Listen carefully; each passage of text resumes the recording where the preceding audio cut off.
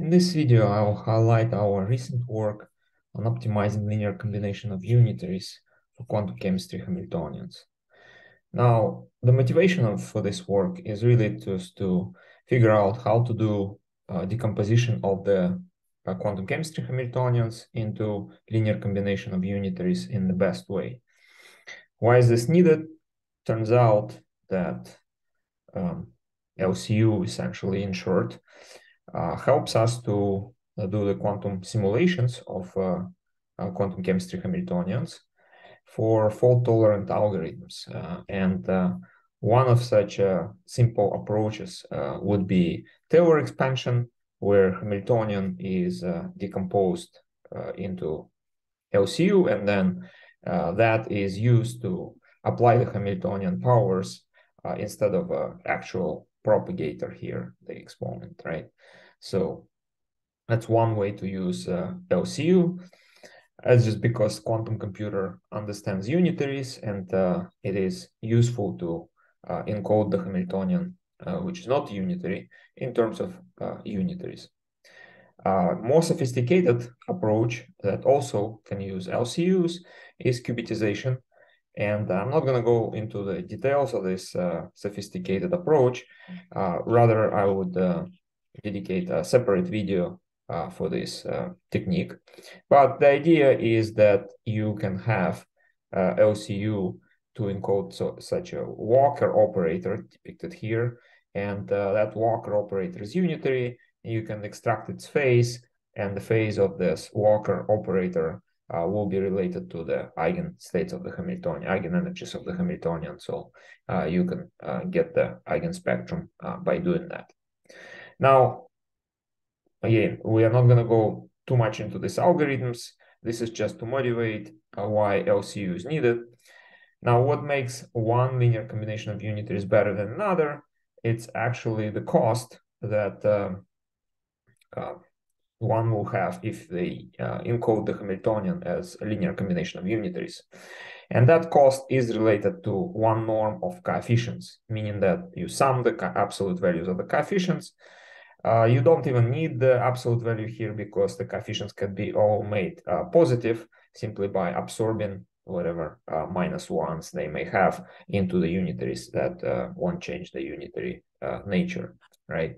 So the idea here is that you sum the coefficients, and that's essentially forms the cost. And you may wonder why one norm of coefficients is so important. Essentially, you want to lower it. The simple illustration for that and for how we do linear combination of unitaries actually as a circuit can be depicted like this. So it turns out that what we actually encode is not the Hamiltonian itself, but rather, for this case, I decided to pick the, for concreteness, very simple example where Hamiltonian is decomposed into 4 unitaries, right? And what we can encode as a circuit is the Hamiltonian divided by the one norm of coefficients. Why is this object can be encoded? It's just because this v square coefficients that appear in that object, they sum to 1. And why that is important, you'll see in a moment, because the reason why this sum of the coefficients squared, these they need to sum to 1, is because they're coming out of the unitary transformation that we use to prepare the circuit. Okay, so now this circuit consists of essentially multiple ancilla in general, and the number of ancillas that we need is scaling logarithmically with the number of unitaries that we have in the sum.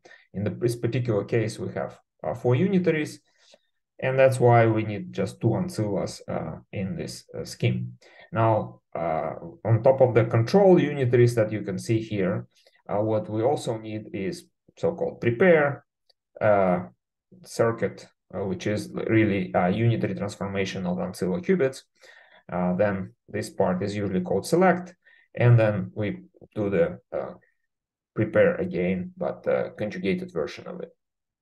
All right, so now how this all works you can see by analyzing what the function is really along the circuit, right? So we start with, say, wave function that we want to act on by the Hamiltonian, and it's a tensor product with two ancilla in the initial state 0, right? So very simple. And then after we apply this prepare circuit, which is a unitary transformation, and it looks like this. So the first column of this unitary transformation is essentially these numbers v1, v2, v3, v4. And that's what appears when we act on phi 0 with this state, because 0, 0 state is essentially is 1 and 3 zeros. It's a vector that when VA acts on it, it becomes a superposition of ancilla states, okay? And then we use select circuit with the controlled unitaries. Every time we use control, then it acts really on the corresponding component of the ancilla, and the unitary itself acts, of course, on the psi. So this phi 2 function right here becomes like this, right, where unitaries act on corresponding components that are psi's really. And then the last step is the prepare circuit again, but with a conjugation.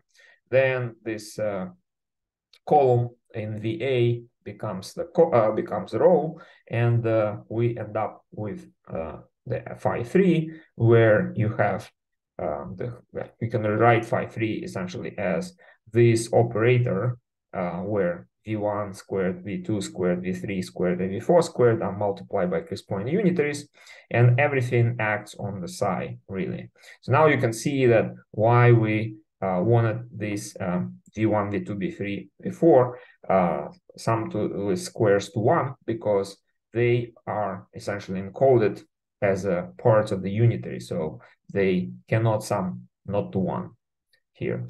And essentially what we did, we applied Hamiltonian scaled by one norm of the initial coefficients, right, to the psi function. That's what we can encode with this approach. And then the larger the L1 norm is, then the smaller essentially the scaling factor is. And so the smaller the scaling factor, then you would need to apply this circuit multiple times, and essentially that increases the cost. Now, of course, there is this extra components of what other ancilla states could be, and the assumption here is that this will generate what we want if we have ancilla components 0, 0, right? But there are, of course, ways to increase the probability of this component to appear at the end by various methods that I'm not going to go into, which is like one of them is oblivious amplitude amplification. So essentially this works, and the L1 norm of the coefficients become a crucial factor that you would like to reduce in order for this scheme to work efficiently. Okay, now quantum chemistry Hamiltonians that we're interested in. Just a quick reminder, we start with a fermionic second quantized form, 1 electron, 2 electron components. We obtain them from the electronic structure codes, and we usually use fermionic qubit mapping, like Jordan-Wigner, for example. Here is just for the sake of defining a notation that we're going to be using X, Y, Z for the Pauli operators with the subscripts corresponding to qubits, essentially. And then doing this Jordan-Wigner transformation, we can obtain isospectral form of the electronic Hamiltonian qubit space. It's a linear combination of Pauli products. The sigmas X, Y, Z is essentially for corresponding qubits. All right. And then what will be useful in the whole discussion here is the decomposition of the Hamiltonian into exactly solvable parts using the Hartree-Fock method. And in order to define these exactly solvable parts, one can recall that, okay, in the electronic structure theory, second quantized form, we can essentially solve any Hermitian 1 electron Hamiltonian. We can solve them by transforming using orbital rotations such operators into linear combination of occupation number operators that using the Jordan-Wigner mapping will essentially be translated to Z operators.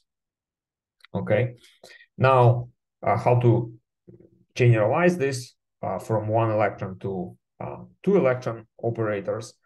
It's actually quite easy, and one just can substitute the one electron sort of central part of this expression by now quadratic form, where we have lambda pq as a matrix and np and q's are occupation number operators, right?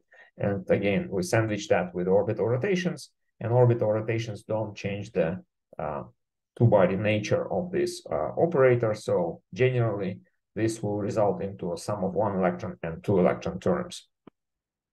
And this is kind of one of the most general forms for solvable by Hartree-Fock method two-electron Hamiltonians. We'll be using such fragments in decomposition and for LCU as well. I'll explain in a moment how to do that. All right, now, but first let me outline what are the main parts of this work are.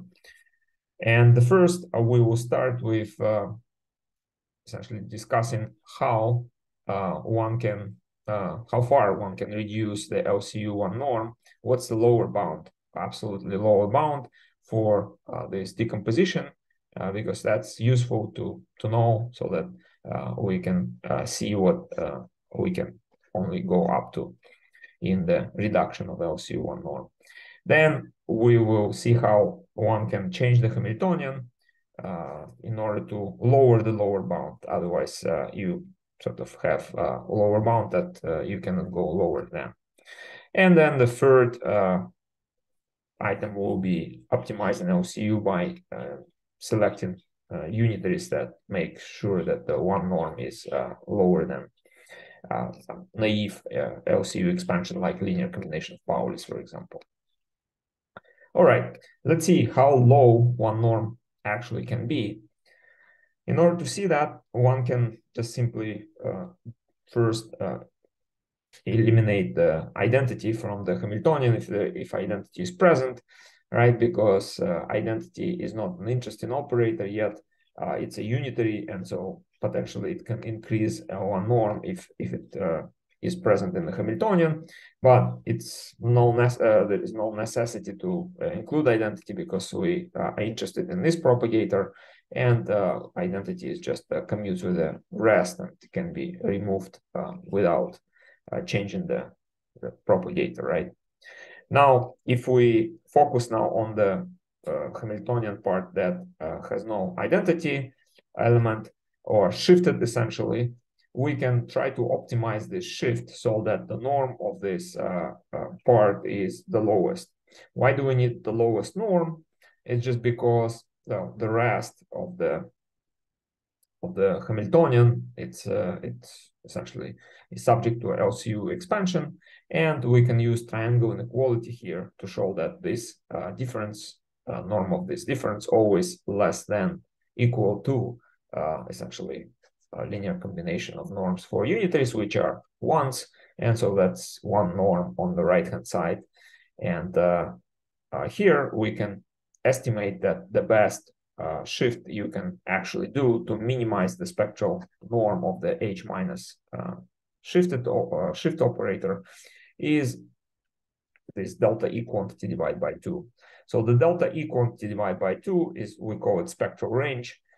This is really a difference between the largest and lowest eigenvalue of the Hamiltonian in the entire Fock space, right? So this could be a pretty large quantity, but you cannot go lower than that when you do LCU, according to this consideration. And the optimal shift is always, if you look at the spectrum of the Hamiltonian, around the 0, like the best or the lowest spectral norm you can do is by shifting so that the upper and lower eigenvalues are symmetrically disposed around 0. Now, this is hard limit. One norm cannot be lower than the half of the spectral range, essentially. And the only way to go around that hard limit is to change the Hamiltonian. And that's what we're going to consider next, because potentially spectral range could be pretty large. Now, one way to actually change the Hamiltonian is to use symmetry operators. It turns out like the same way as we subtracted the sort of constant or identity operator, we can subtract all the symmetry operators if that helps to reduce the norm, right? Why is this sort of helping us? Is because, again, for the propagator, all we care is essentially the part that doesn't have symmetry. We remove symmetry, and the symmetry part is becoming a phase if we apply this propagator to a wave function that is of the right symmetry, right? So then the symmetry operator will turn into a number, and then that phase factor will commute essentially with the entire operator and can be considered at the end, right? But that allows us to focus on the spectral range of H minus S, and essentially that will be less or equal than the essentially one norm of the LCU decomposition after removing the symmetry operator. Now, we used heuristic approach in our paper to find essentially the symmetry operator, which is a linear combination of number of electrons as Z and the quadratic forms, just to keep things up to the 2 electron sort of operator and match the locality of the Hamiltonian. Now, one can potentially go even further or introduce more symmetries, but this was one of the simplest choices that we tried. And it actually, as you will see, reduces the spectral range and the one norm quite a bit. Okay, so then another way to modify the Hamiltonian is this interaction picture approach, where we try to now subtract from the Hamiltonian the part that is still possible to simulate or still possible to sort of exponentiate, really, right? So, and the biggest part that you can do this for is this, as turns out, the largest 2-electron Hamiltonian that is solvable by Hartree-Fock method. And we saw that this type of fragments, they look like this, right? And so that's what we do. Now, in order to do the simulation interaction picture, our propagator becomes a Dyson series, which is completely fine if you're doing some sort of a Taylor series-like expansion of the propagator anyway. So you just get the time dependence of the interaction kind of perturbation, right, which looks like this. And the idea here is that this linear combination of unitaries is only needed for the difference between H and H0. So if H0 contains a lot of already the big part of H, then the one norm of this perturbation part is considered to be small. So in reality, it is quite small. Now, advantages, of course, reduction of one norm. Disadvantage of this approach is that it makes the Hamiltonian time dependent, and say methods like qubitization cannot be applied yet to the time dependent Hamiltonian. So that puts some restriction on the this way of reducing one norm. Okay, so we discussed how we could potentially modify the Hamiltonian. They all fall into this form where you have a Hamiltonian written as something that you want to remove from the Hamiltonian X, and then you do one norm for the rest. But we didn't yet discuss what unitaries one can use for well, doing LCU decomposition, right? Now, the easiest LCU and the one that was used before our work is really taking the linear combination of Pauli products, right? Because Pauli products are unitaries by themselves, and this sort of decomposition kind of people arrive to it naturally by just doing Jordan-Wigner transformation. But we can do much better than that. So essentially what is done here is forming the groups of anti-commuting Pauli products, and that gives you sort of this, we call them reflections. Why do you get reflections by grouping the anti-commuting Pauli products? turns out you can easily check that if you do group them and normalize the coefficients in that group so that the sum of the squares is to 1, so then the operator that you get is a reflection, so that Ri squared is 1. And then you can also show that by doing this grouping, you always reduce the one norm. That's just comes from the simple algebra. Okay, so that's why one way to reduce the one norm is to group the Pauli products in the qubit space at least. Now in fermionic space, before you went to qubit space, what one can do is to do the decomposition of the Hamiltonian that you need to do the one norm for LCU decomposition for into these Hartree-Fock solvable problems and fragments really. And there are two ways potentially one can do it, is either keeping lambda matrix low rank or full rank.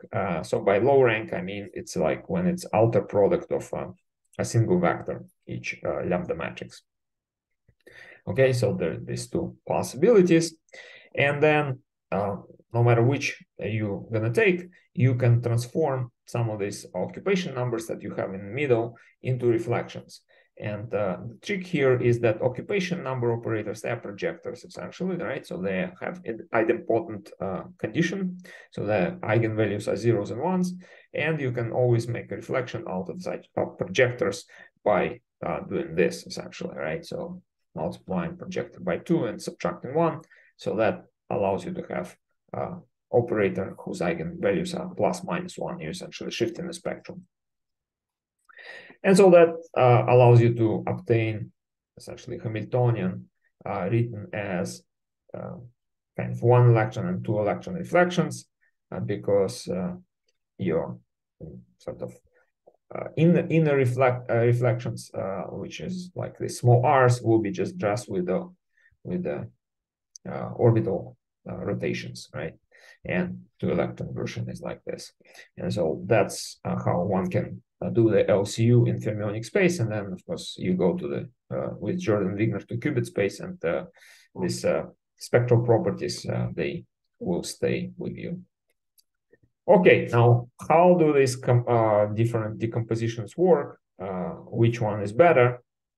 Let's see some statistics for what we did here. It's like, again, small molecules where we can manipulate with Hamiltonians quite easily, but nothing prevents us actually to go to larger systems because calculating one norm is relatively straightforward.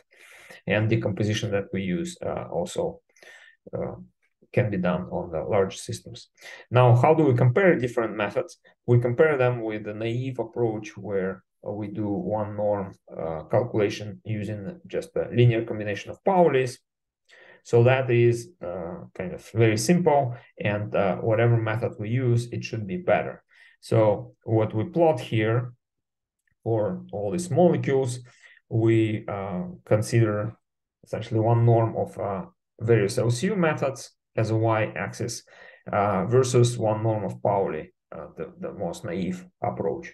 And as you can see, there's like a slope 45-degree angle is corresponding to the Pauli approach, right? And all our advanced methods, they are below that diagonal line. Now, the lowest, absolutely lowest that we can obtain for really small systems, because it requires finding the eigenvalues of the Hamiltonian, largest and lowest, is the spectral range. So we cannot go lower than that. So all the methods are somewhere in between. And what we do to compare different methods is just to calculate the slope for all different systems, all right? So, and see how that slope is lower than the slope of Pauli, which is 1, right? So absolutely largest is Pauli, absolutely lowest is the slope for the spectral ranges, and every method is somewhere in between. Now we have multiple methods. In red is an anti-commuting grouping. In these 2 blue colors is essentially the low rank and full rank decomposition of the Hamiltonian, and then finding reflections. and in black is the spectral range. Now there are three types of Hamiltonians we consider. The first one is we don't do anything, we just apply no symmetry shift, just use the shift of the with the constant or with the identity operator. So this is essentially like pristine Hamiltonians. And then this one is with the kind of doing the shift, symmetrical shift. And the third one is an interaction picture. And even though everything scaled, like where Pauli one norm is one, because it's a slope, right? We can sort of find here that symmetry shift generally produce 20% smaller one norms in general compared to no symmetry shift. And that is 20% if we compare just the two Pauli versions. And then if we go to the interaction picture, it's 5 times smaller, even at the Pauli level.